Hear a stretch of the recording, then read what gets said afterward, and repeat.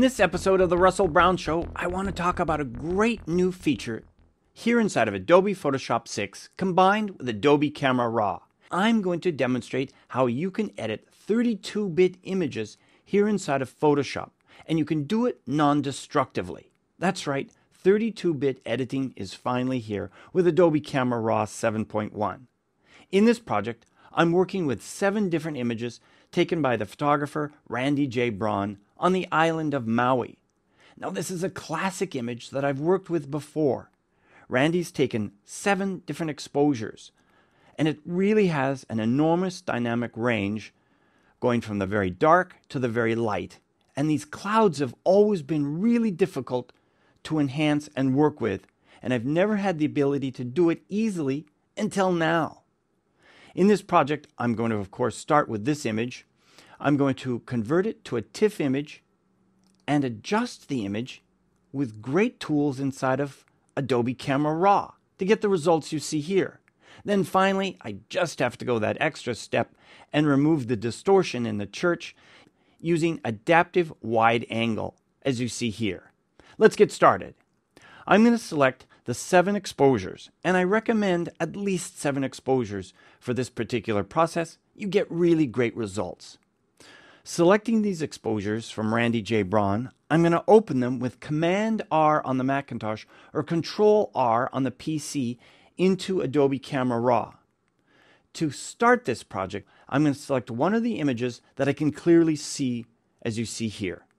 What I want to demonstrate is that you're going to make some essential corrections to your image that will enhance the finished results of your HDR image. What we're going to do now is select the spot removal tool right here. Go through your image and remove any of the dust spots across your image. The way I do this is to select one image out of this set, then here in the upper left-hand corner, select all by clicking right here. And now if I make any adjustments, for example, clicking here on the screen with my spot removal tool, it will then apply that spot removal across all of the images. Also, if I select my hand tool right here, then move over here and select this icon, the lens corrections, I can go in and make one other adjustment. And I want to make sure this is a global adjustment. Once again, all of my images are selected to the left, and I can click on Remove Chromatic Aberration. This is really critical to really great HDR images, is to remove chromatic aberration. Now I'm going to remove the distortion within the image later on, so I do not turn on Enable Lens Profile Correction. In this case, only remove chromatic aberration. I can make other adjustments, but those are the essentials, and I'm now going to click Done. That's been applied to all 7 of my images. My next step is to actually merge these together as a single HDR image, and of course, a 32-bit image. Under my Tools menu, down here to Photoshop, and over to Merge to Hdr Pro. This process will bring all of the images together here inside of Adobe Photoshop CS6. It will align them, and then it will open the image inside of the HDR Pro controls. Okay, now that all the images are merged together, here we are inside of the Merge to HDR Pro dialog window. As you can see here in the upper right hand corner, my mode is set to 32-bit, and that's important, right here. In some cases, I need to remove ghosts, so I'm going to go ahead and check that. Since my clouds are moving slightly, I think I'm going to add that in here. Next, I'm going to go right down here to the left-hand corner and select one of these 7 exposures. Because when you select Remove Ghosts, it is essential to choose one of these exposures that will give you the best looking results. So try each one of them until certain artifacts disappear within your image, or you achieve the best reduction of the ghosting in your image. Now you know. Now you can adjust the controls up here in the upper right so you can see all the tones within the image, but it will have no effect on your finished results, so don't worry about that. I'm now going to click OK. The finished results from this will open up inside of Adobe Photoshop. Okay, here we are back inside of Photoshop, but our story isn't done yet. because we need to save this image as a TIFF image in order for us to open it back into Adobe Camera Raw where our story continues. Now, first, up here under the Image menu, I'm going to select under Mode and make sure it truly is a 32-bit image as you see here. Then I'm going to select under the File menu to Save As, and I want to make sure that I save it as a TIFF image under the Format down here. That's essential. Let's go ahead and name this and save it into my work folder as you see here. Make sure that it's saved at 32-bit as you see here and select OK. Now we can actually close this document and begin our project inside of Adobe Camera Raw once again.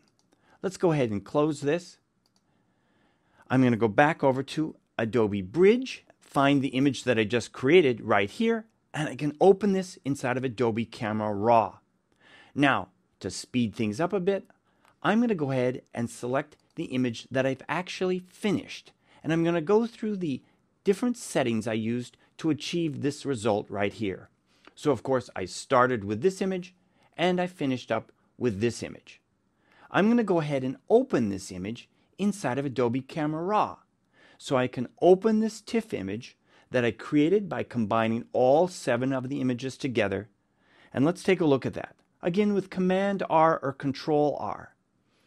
So these are the adjustments that I made here to this TIFF image. Check it out. I can go in and adjust my highlights as I did here to really adjust the quality of the clouds and separate them from the foreground. I can adjust the whites within the image and adjust the shadows. If I drop the shadows all the way down here, you can see that there's a really nice separation between the foreground with the church and the background with the clouds, and I can then open up the detail here in the foreground. So the new controls here in Adobe Camera Raw 7.1 give me the ability to separate the highlights from the shadows. But what's even more is that the separation does not cause a lot of haloing around the edge, for example, near the clouds and the sky. And I always used to have a problem with that. But now it's much less, and it's an amazing control for a really naturally toned image. Some other adjustments I made were under the Hue and Saturation Grayscale settings right here. I went and adjusted the blues here under Luminance so that I could target the blue sky as you see here and make it darker. I also went in with my adjustment brush. I could now target specific areas within the image. Check this out. In the sky, I went in and I made adjustments to darken the sky as you see in the highlighted areas here to make it darker. In the foreground, I made a separate selection using the auto mask feature you see over here and also show mask here. I went in, target this, and you can see that I've made a selection along the edge of the church using the auto mask, making this selection. Let's turn those off for a moment. And then I can adjust the exposure here for the foreground area, not only global adjustments, but targeted adjustments with my adjustment brush. Once I'm all done, I can then export this image out.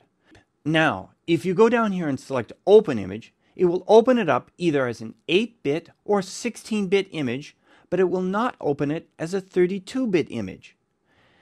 In order to do that, I can go here and select my Shift key, and this changes from Open Image to Open Object. That's right, I can open this as a smart object here inside of Adobe Photoshop CS6, which means that I can go back into Adobe Camera Raw and readjust the image anytime during this project as long as I maintain it as a smart object. Check this out. I have a smart object icon. If I double click on that, of course, it will open up back inside of Adobe Camera Raw as you see here, and I can continue adjusting my non-destructive image. Wow, With this non-destructive theme in mind, let's go ahead and take this to the next step and remove the distortion within this image using adaptive wide angle. I'm going to go up to my filter menu and down to adaptive wide angle right here. Once I'm in the adaptive wide angle dialog, I can go in and make some adjustments. Over here you can see that it's automatically selected a correction type of auto. That means that it has identified the camera and lens combination, and it has set up everything perfectly for me so I can start to work on the image. I'm going to adjust my scale a little bit, as you see here, so I have a better view of my entire image. I'm going to first go in and set up a straight line here within my image. So I want my church and steeple, as you see here, to be perfectly straight. I'm going to hold down my shift key so that this remains a perfect vertical. I may extend this line a little bit higher into the image so that everything's straightened up. The next thing I need to do is draw some lines here on the left and right edge to snap those edges so that they're straight again. To do that, I'm going to click and drag along the edge. I want a parallel line that goes along the edge, and I hold down my shift key, as you see here. That straightens that side up, and once again, another line down the right-hand side, and that straightens that side up. Then let's get this lawn to straighten up by clicking here on the left, moving over to the right, holding down my shift key, and I can straighten that up just like that. It's starting to look great. Let's go up here in the sky, click on the left, drag over to the right, hold down the shift key, and straighten that up. Great. All I have to do now is scale my image back up again, just like this, reposition it here with the Move tool, do a bit more scaling to get rid of the transparency down below. That looks great. But wait, there's always one more adjustment. Going back here to my constraint tool, I just want to straighten up this edge of the church right over here, again with my shift key, and that's looking perfect right there. All I do now is click OK. And once again, I have some non-destructive adjustments. I can see that by turning the visibility of my adaptive wide angle off and then on again. And you can see the changes right there. And just to close this all off and talk about the great new 32-bit editing capabilities, you can of course go back in to your image, double click on it, and continue editing your image with all of the Adobe Camera Raw adjustments in 32-bit. This is an amazing day that you can now edit in 32-bit inside of Adobe Camera Raw combined with Adobe Photoshop in a non-destructive smart object world. Give it a try.